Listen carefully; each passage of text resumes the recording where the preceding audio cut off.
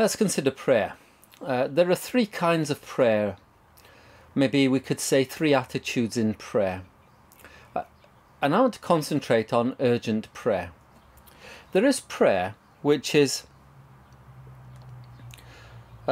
praise and worshipful. So we lift up our hearts and voices to God in prayer, where it's full of love, that's full of thanks, it comes from a humble heart, full of love. And that's praise and worshipful prayer. And we should always have that element in all of our prayers. It's the beginning of the Lord's Prayer, Our Father who art in heaven, and then the praise, hallowed be thy name. You are worthy of praise and glory and honour. And then there's prayer, which is the regular, all of life committing prayer. So it comes under maybe give us this day our daily bread, in that great prayer that Jesus taught. It's prayer for the regular work of the church, for prayer for good governance in society, pray for those who rule over you, says Paul.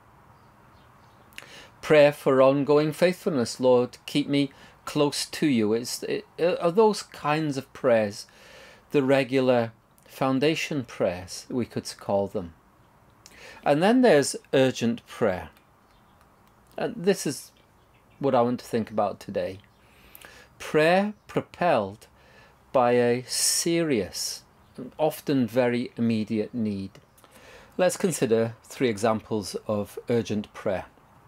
The first one is a parable Jesus tells after sharing the Lord's Prayer as a pattern for prayer. And he tells the story of a man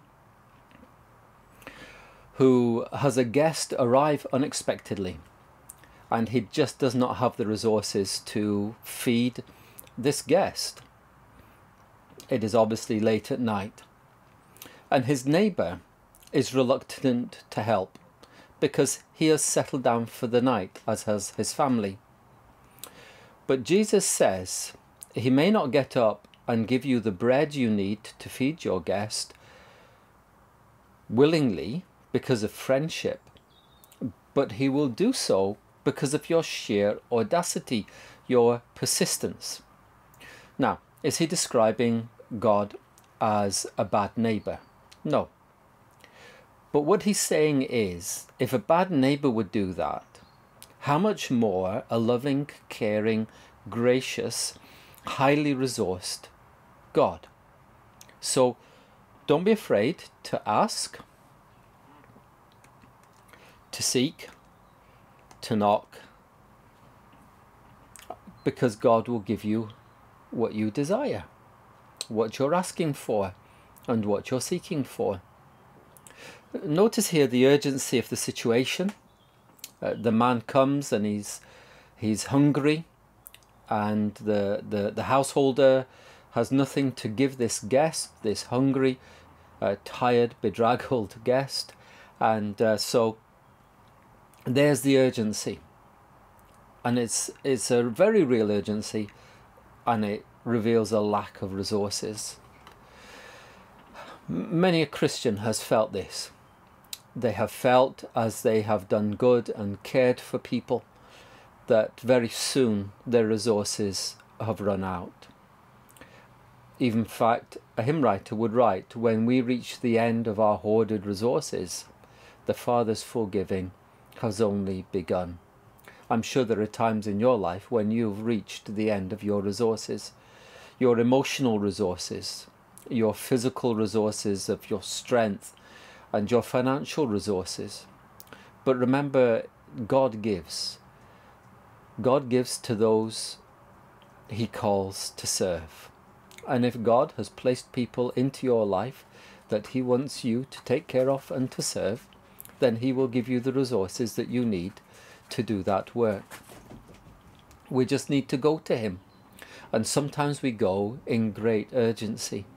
Sometimes we go, as this man does, it seems late at night, aware of utter dependence upon God to provide for others.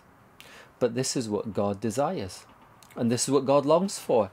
He longs that we would place all of our life all of our strength, all of our hope, all of our powers into his hands, and that we would seek to do what he desires us do, and he promises to provide for us. I wonder what we would need in the next few years as we seek to tell people about Jesus Christ, as we seek to build a church. We will soon run out of our own very hoarded and very limited resources. But remember, in urgency we can turn to God and find that he will help us in times of trouble and need. And it's a very encouraging thing. Maybe that's where we'll be very quickly, if we're not already there now. But we're encouraged to pray and to be serious about it and urgent. Now, the situation that leads to this next prayer time in a church that is full of pleading and urgency is the arrest of Peter. Peter has been arrested in Acts chapter 12. This has happened a few times, and Peter's been arrested again and imprisoned, and he's in real trouble because the religious leaders are after him this time. And so there he is, locked up in prison. And back at a house, the church are praying.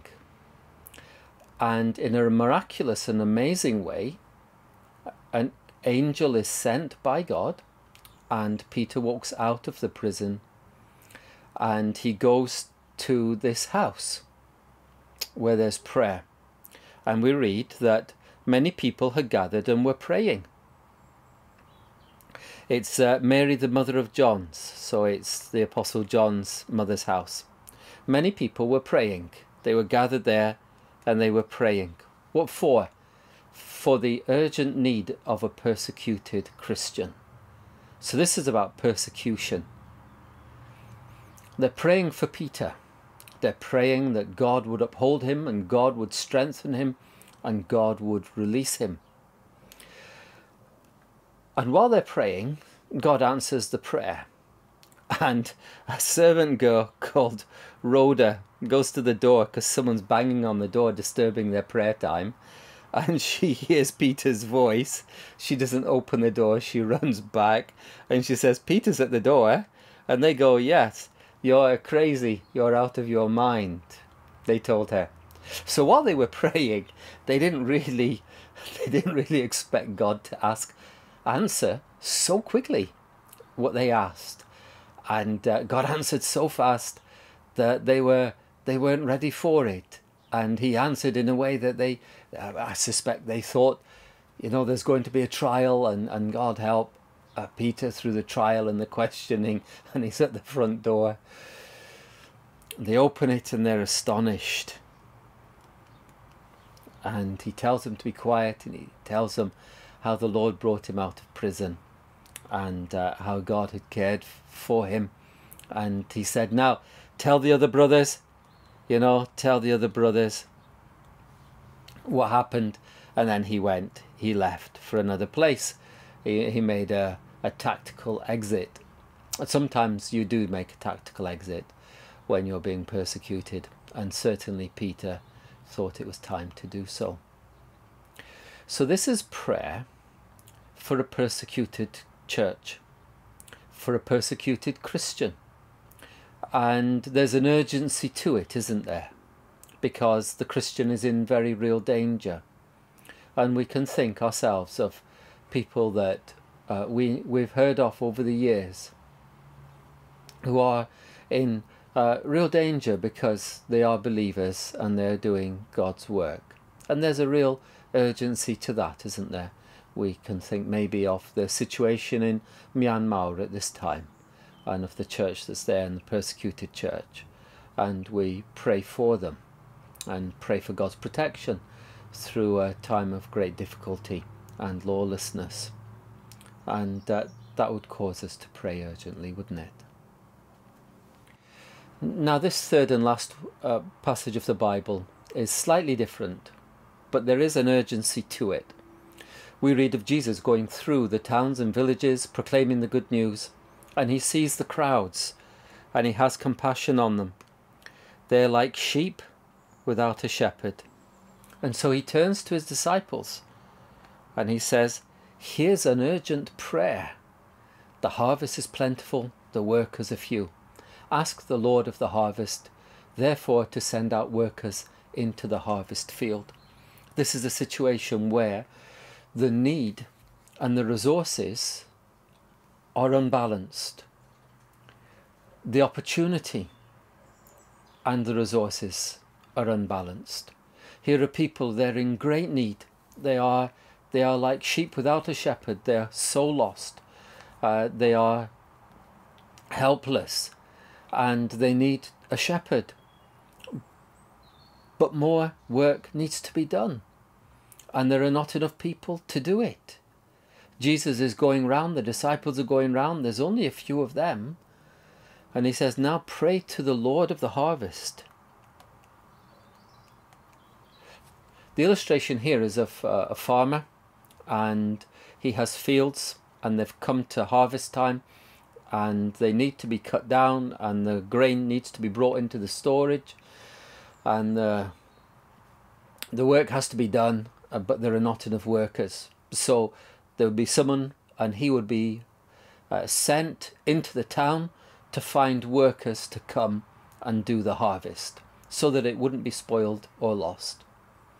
Jesus looks and he sees all these people and all their great need, and they need to be brought in and brought in to Jesus Christ and brought in to the harvest. The harvest is ready, that needs to be brought in to the Saviour. So God the Father then is in a way here the Lord of the harvest, and we must pray to him. We can think of the situation that we live in today, and there are so few churches in the UK and so few churches in Wales and such great need, and people really are quite lost, harassed and helpless. That harassed really describes our day, doesn't it?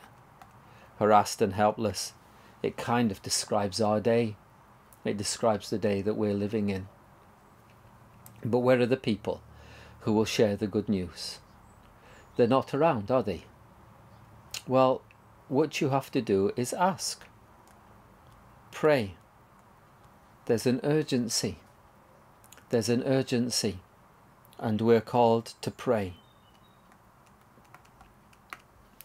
Pray that God would send workers.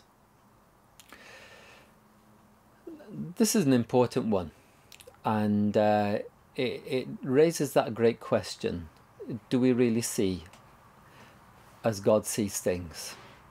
And are the things that are important to God important to us? And how do we make them so if they're not?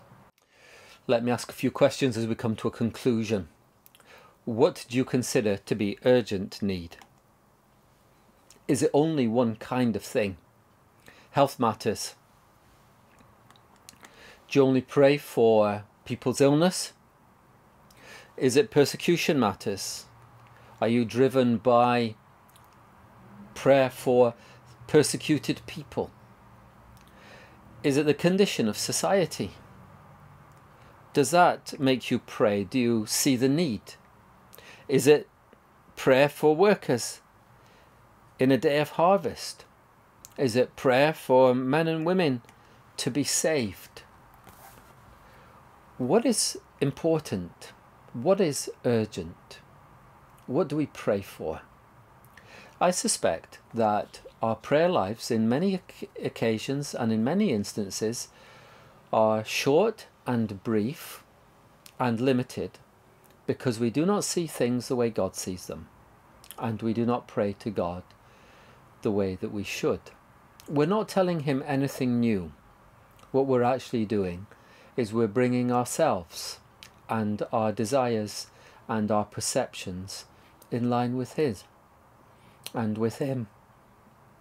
And it's vital that we do so, and it's vital that as we do so we live and act by faith. What does urgency look like in prayer? And are you ever urgent? And if so, what are you urgent about? And how can we correct our errors in this area of prayer. Let me pray. Thank you, Lord, for the gift of prayer. We recognize its priority on our lives, but we have to confess prayers are not as urgent as they should be, because we do not see things the way that you see them. And sometimes we fail to acknowledge what is truly important and vital in this world, and we do not set the time aside and the effort to bring our thoughts and our desires and our will into line with your thoughts and desires and your will. Help us to be urgent, Lord. Help us to be passionate in our prayers. Help us to really truly see the need as you see it, for your honour and glory. Amen.